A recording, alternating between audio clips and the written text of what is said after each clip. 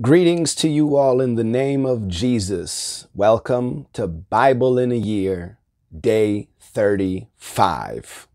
Halfway to 40, the number of the test.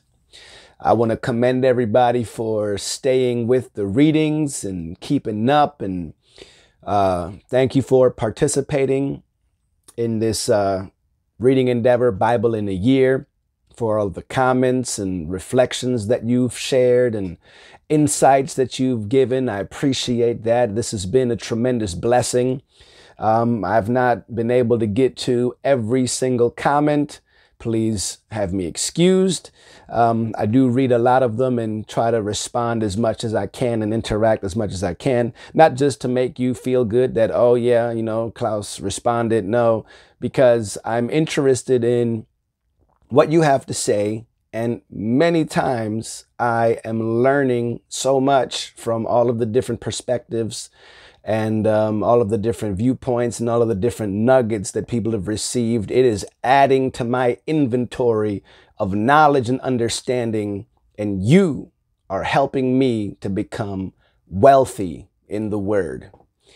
I like that. That has a nice ring to it. Wealthy in the Word. I should start a Bible study called Wealthy in the Word. Don't be trying to take my thing here and run it. Wealthy in the Word. Amen. Glory to God. Things are being born in this thing here. Hallelujah. If you're just now joining the Bible study and this is your first time seeing one of these videos, we've been doing the Bible in a Year reading plan found on the YouVersion Bible app. We are on day 35 today. Please join us where we are right here and continue the journey with us. Don't worry so much about going back to the beginning and trying to catch up. Unless you have the time and the discipline and the energy and the determination to do so, I commend you. By all means, get yourself wealthy in the Word. You like that? If not, just pick up right here and join the journey. We are traversing through the scriptures and having a great time doing so. Let's get into the Word of God. We are still in the book of Psalms. I think we might be here a couple of more days yet. I'm all right with that. I like Psalm chapter 18. Here I've highlighted a few verses from our reading that I just want to touch upon and perhaps draw an opinion out of you. We are in Psalm chapter 18. I'll be looking at verse 29, 32, 34, and 36. I'm reading from the King James Version. Please feel free to follow along if you wish, with whatever version you are comfortable with, or you can just listen to me dictate to you from the Old English. Psalm chapter 18, beginning with verse 29. For by thee have I run through a troop, and by my God have I leaped over a wall.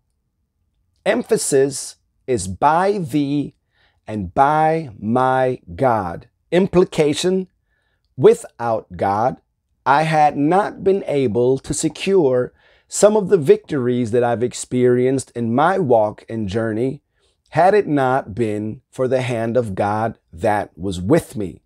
Had it not been for the empowerment of God. What a great moment here just to reflect for a brief second and think about some time that God has helped us in our struggle, in our war, in our battle, and give Him glory and honor.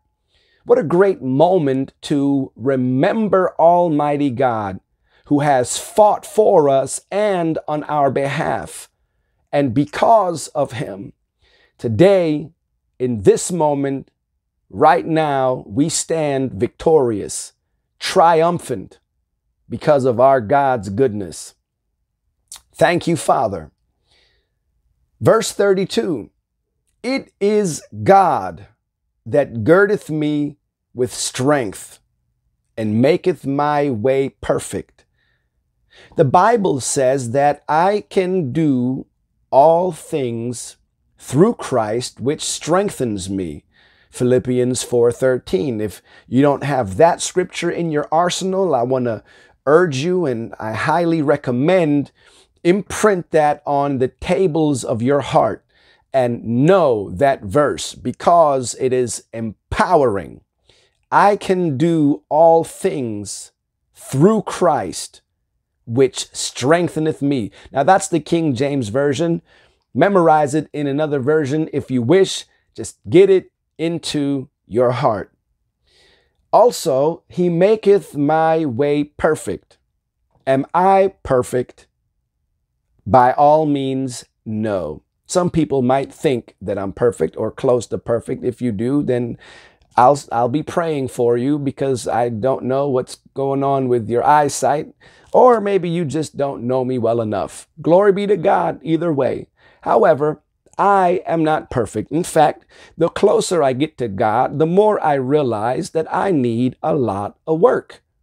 The more that I step into the light and walk in the light, the more I can see my flaws and my shortcomings. And consequently, the more grace I ask for, the more mercy I cry out for.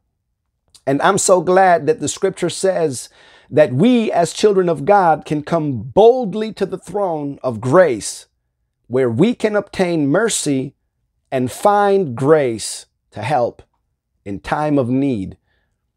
I've made up my mind and come to the conclusion that every morning that I should become conscious upon this earth, in this here flesh, the moment I realize, here am I know by default, oh God, I'm awake, I'm alive and well, glory be to your name, but I am in need of your grace and mercy right now. I growl at God, I need it right now. Then I get to roaring like a lion. I need it right now, God. Some of you need to shout your war cry early in the morning. Make the devil scared and tremble. Oh, he's awake. Oh my God. She has arisen. Run, hide, the plan. This is how I would like for it to go. In my mind, it is anyways. Then again, as a man thinketh in his heart, so is he. I am a devil terrorizer. You know, in the meeting halls of hell, they're in their boardroom with all of the top executive generals, or maybe I'm not quite there yet. All right, maybe let's just be humble here. Maybe like, in like the fourth level, I don't know, in Virginia, Newport News or something, in the boardrooms of Newport News in hell, where all of the little generals and principalities that are in charge of Newport News, they conspire their plan. Maybe my face is there as a terrorist. They got a little wall of terrorists that are active, and I hope that my face is up there, because that is my intention, to terrorize the devil. And if you're watching this somewhere, praise God, if you're watching this, it's not a secret. I want you to know that I'm coming for every prisoner in Newport News, the city where I dwell in Virginia, the state wherein I reside. I am coming with the wind of God at my back, girt with the strength of God and the power of his might, to destroy every single work of yours that I can get my hands on. You haven't heard my most powerful prayer yet. You haven't seen the greatest move of God yet. You haven't suffered the greatest travesty in your kingdom of darkness yet. But the days are coming, and behold, they are at hand right now. How do you like that? Sometimes you just got to let hell know this is what's going to happen. This is going to happen. That's right. So anyways, God makes my way perfect. It's a process. That word maketh my way perfect implies a process to me.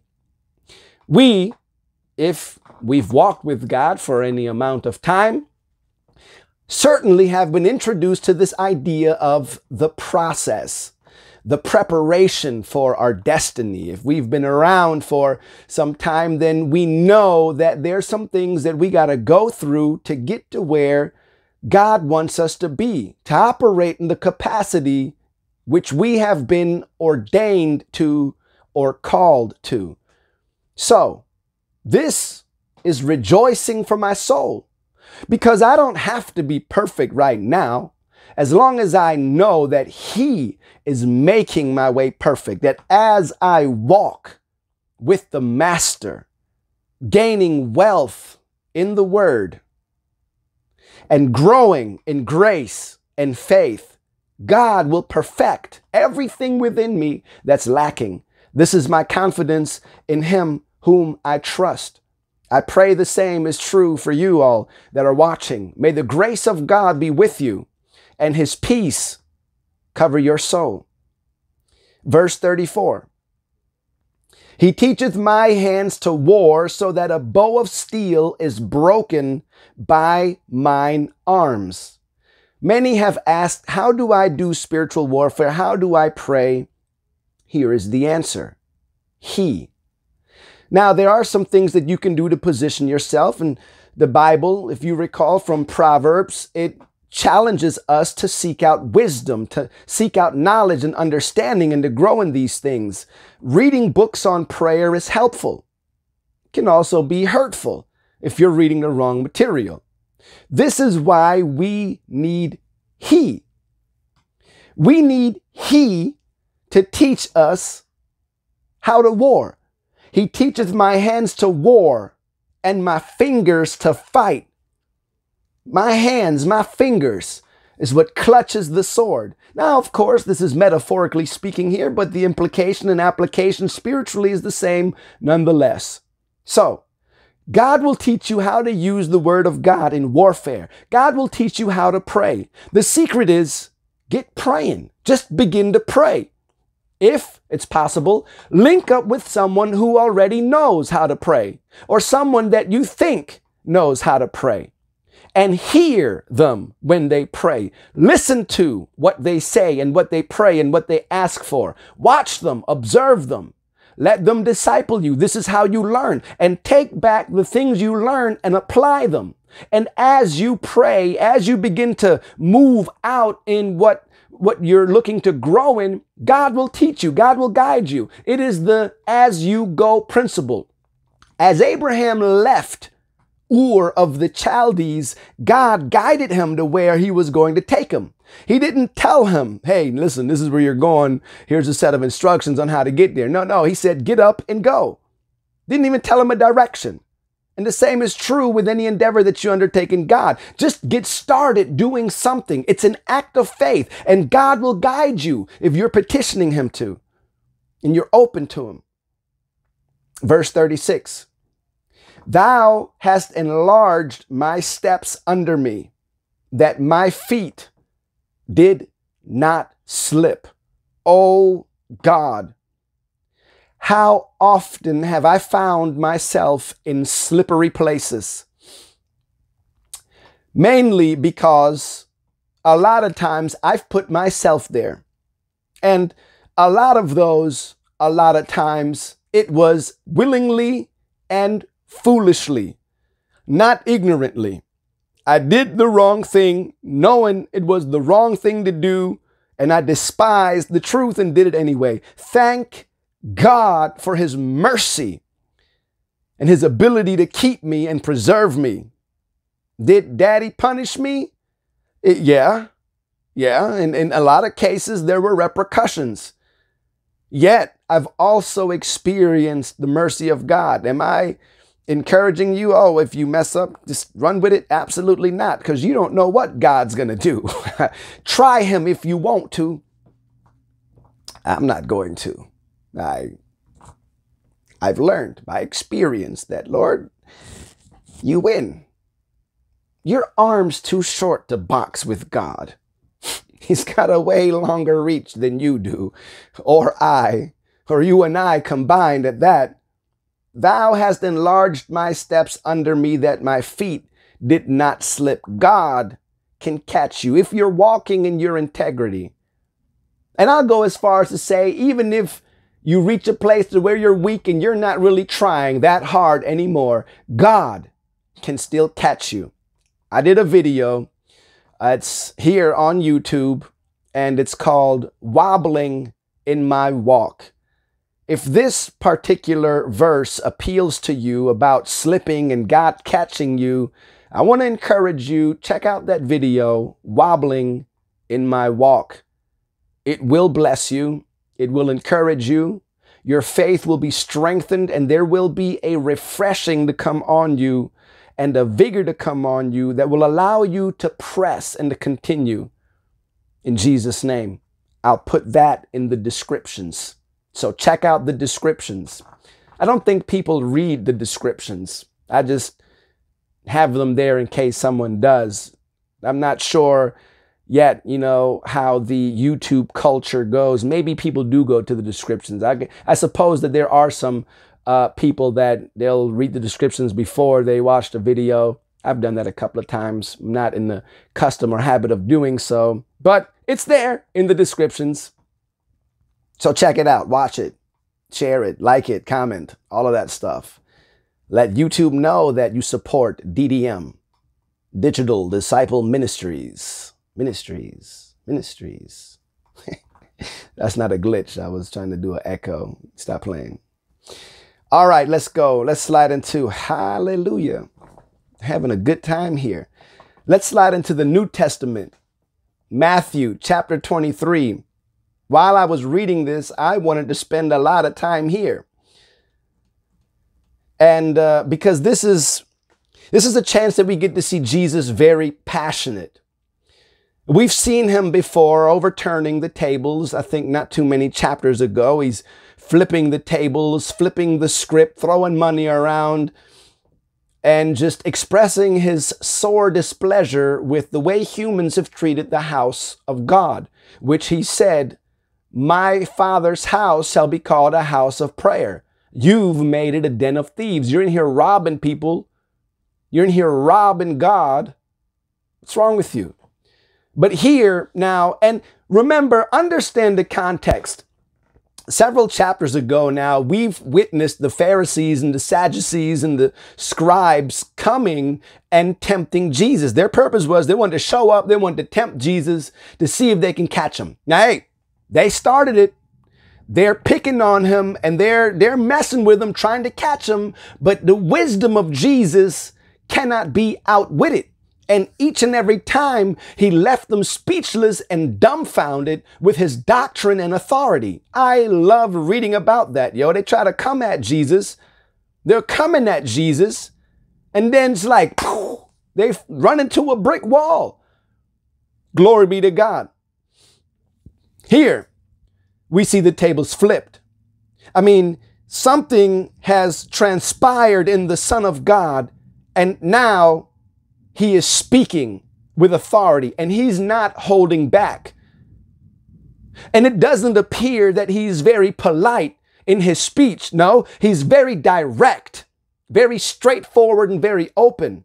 We're going to look at some of the things that Jesus said. I want to go to Matthew chapter 23, verse 13.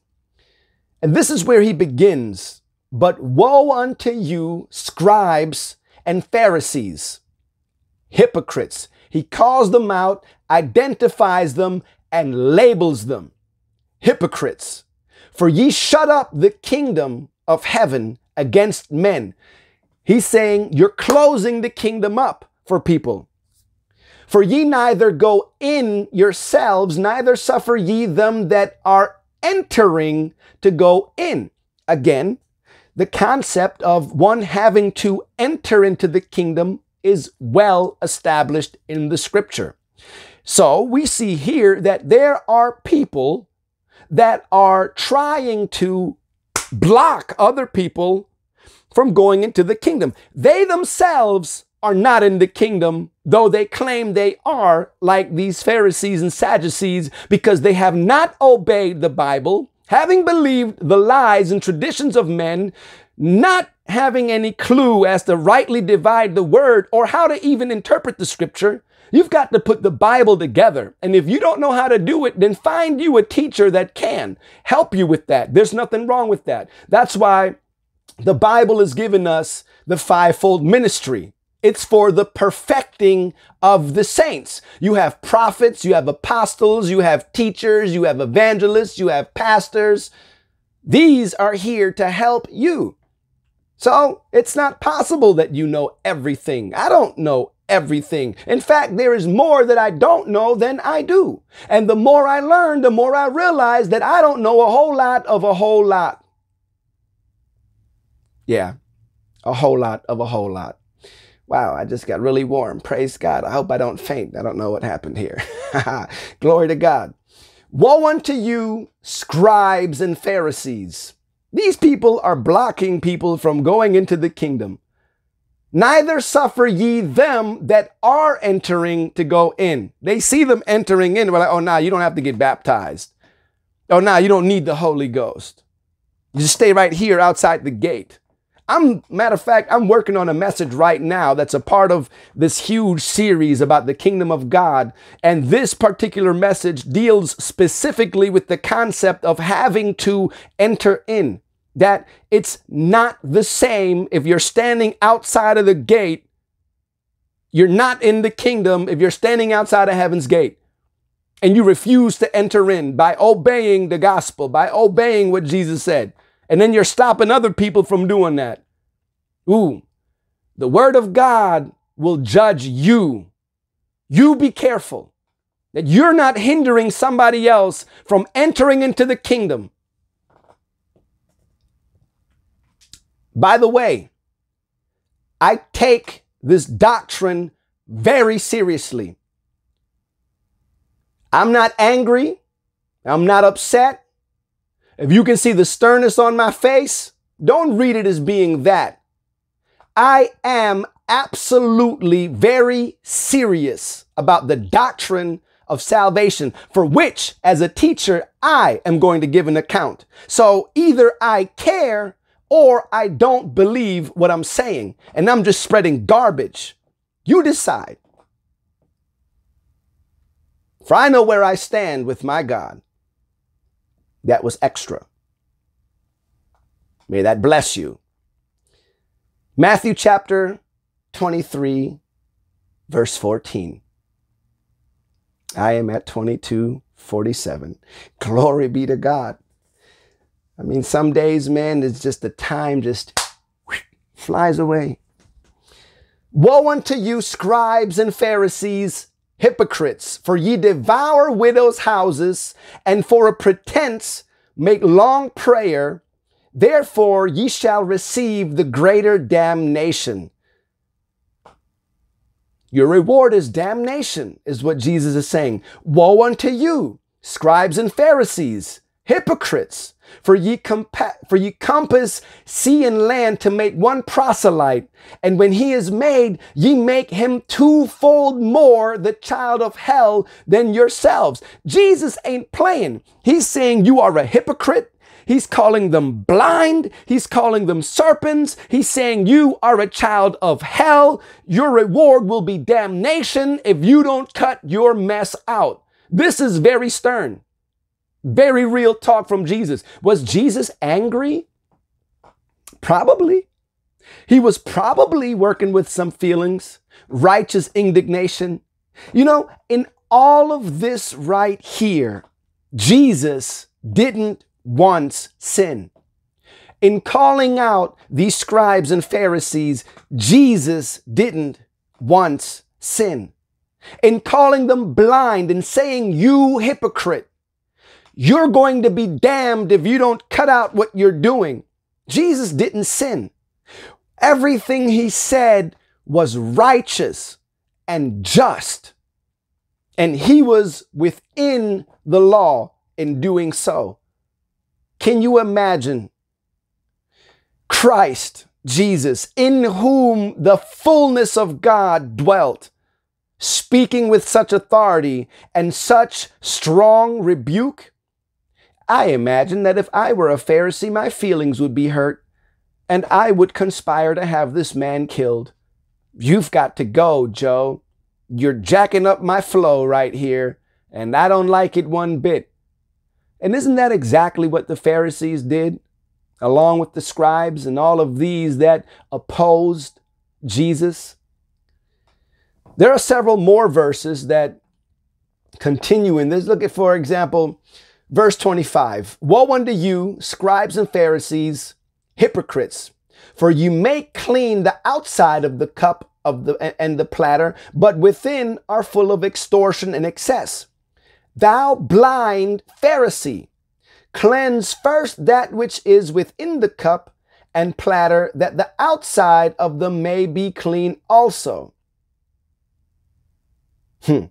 He puts them on blast.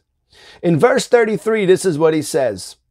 Ye serpents, ye generation of vipers, how can ye escape the damnation of hell?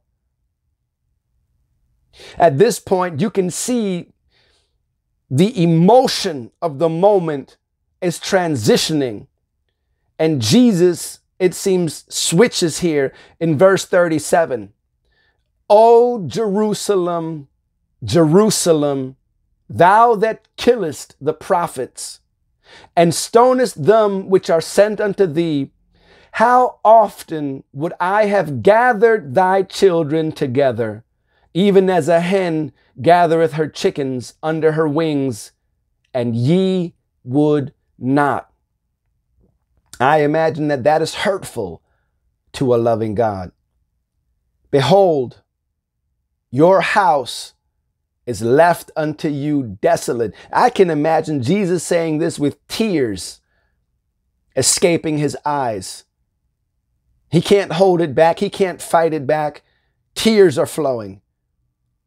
With deep emotional content, he says, for I say unto you, ye shall not see me henceforth, till ye shall say, blessed is he that cometh in the name of the Lord. Psalm chapter 122, verse 6 tells us this. Pray for the peace of Jerusalem. They shall prosper that love thee. I would like to invite you right now, while this video is going on, take a moment, pause it, and pray for the peace of Jerusalem. Take a couple of minutes and pray for the peace of Jerusalem. And then pick up with Elihu for the few minutes that we have remaining. Praise God. Good to see you back. Thank you for joining me in prayer for the peace of Jerusalem. Elihu. Elihu? Who that be? Who is Elihu? We're trying to figure out. So now that we've heard Elihu speak, what has he said that we haven't heard already? Here's some points of contemplation. It seems to me that Elihu be a man of integrity. I did that on purpose. You know I did. Job 33, verse 4. This is what Elihu says. The Spirit of God hath made me, and the breath of the Almighty hath given me life. Behold, verse 6, I am according to thy wish in God's stead. I also am formed out of the clay. Seems to be a humble approach. Behold, my terror shall not make thee afraid, neither shall my hand be heavy upon thee. Please consider what I'm saying. Don't take this the wrong way. I don't mean to be a jerk. I just want to help. Now, mind you, in the chapter before, it was clearly stated that the anger of Elihu was kindled, or was it wrath? Something was kindled. I don't know why I like that. When the Bible says that his wrath was kindled against him, I imagine this little flame flickering in their chest. the anger. Oftentimes, people have kindled my anger.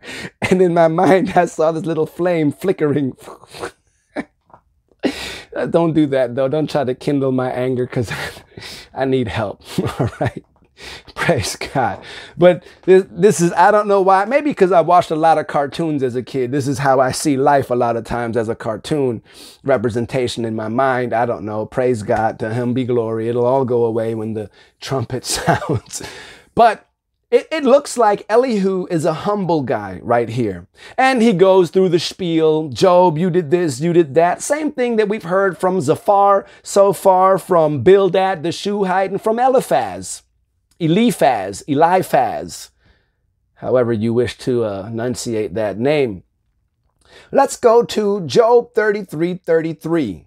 Elihu, is he arrogant or honorable? What is his motive? What is his heart intent here?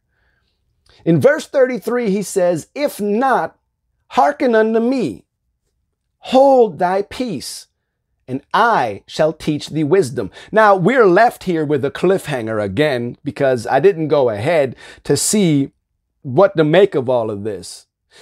If you did, please, no spoiler alert, let's speculate right here. What do you think, Elihu? Man of integrity, honorable, or arrogant and prideful?